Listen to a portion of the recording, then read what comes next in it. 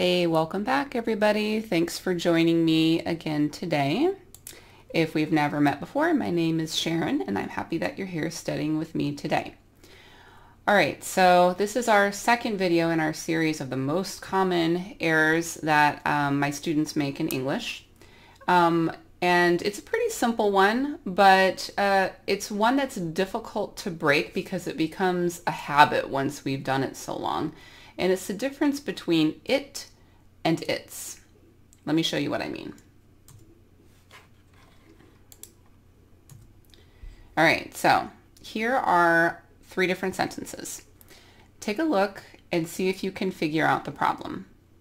So the first one, it's mean that you can do it tomorrow. Any idea? It should be, it means that you can do it tomorrow. Not it's mean, but it means. All right, so thinking about that, can you figure out what the problem is with the second one? I hope you could figure out that it depends on what you want to do, not it's depend. No. And the third one, can you do it? It should be, it takes a long time, not it's take. Okay, so the reason, the difference between using it and its, so it's when there's an apostrophe, it means it is. So when we break that apart, is it correct to say it is mean that you can do it tomorrow? That is not correct, right? So what does the simple present look like? We know that the simple present doesn't look like this, right?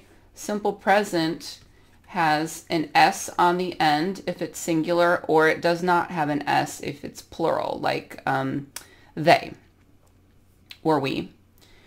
All right. Woo! Sorry.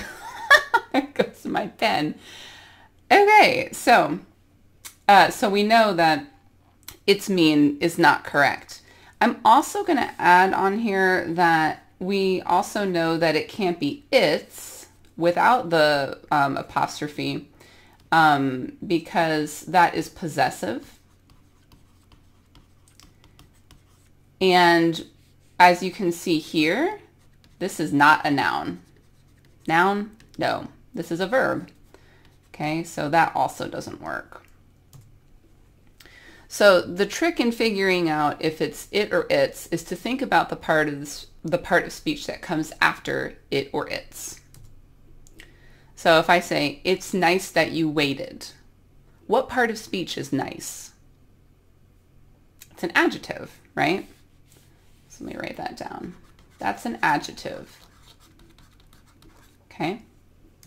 How about it's easy to make friends when you share a meal? Also true. Also an adjective, right? So same idea. What about it's the book that you bought? Okay, so here we have a noun. And pointing out what is the main verb in these? Is. Okay, all of these mean it is. It is nice, it is easy, it is the book. It's over on the table. What part of speech is this? This is a preposition.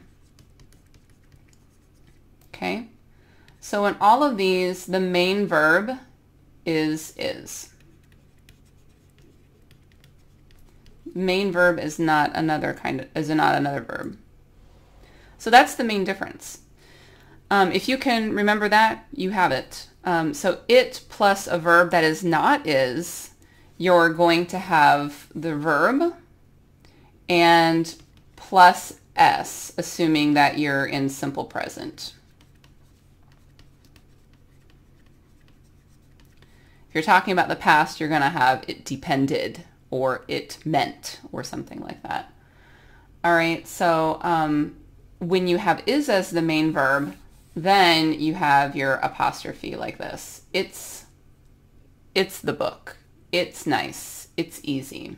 It's under. It's over. All right, you ready for some practice?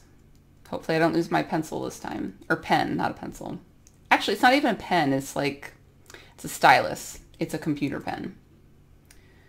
All right, so is it or its? I have 6 here. I want you to pause the video, write your answers on a piece of paper, and then when you're ready, start me up again and we'll go over the answers.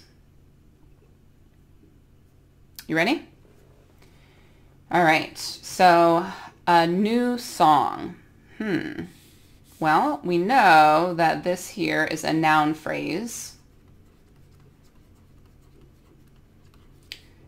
We have an article, adjective, and a noun. So we're going to have its. Under your bed. Preposition and a noun. Okay, so it's another its. Mean that you need to come early. It's? No. It and S. It means that you need to come earlier. All right, 4, pretty.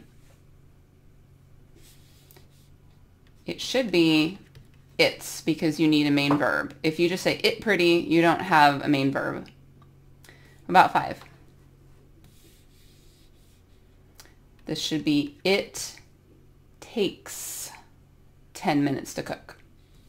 6. It makes me tired. Okay? All right, another round. You ready? So pause the video again, do 7 through 12. All right, here we go. Number 7. We see here that this is a noun. The best way, adjective, noun, noun phrase. So it's. What about 8?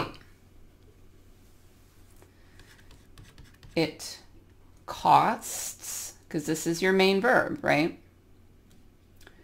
This one is it's next to the couch.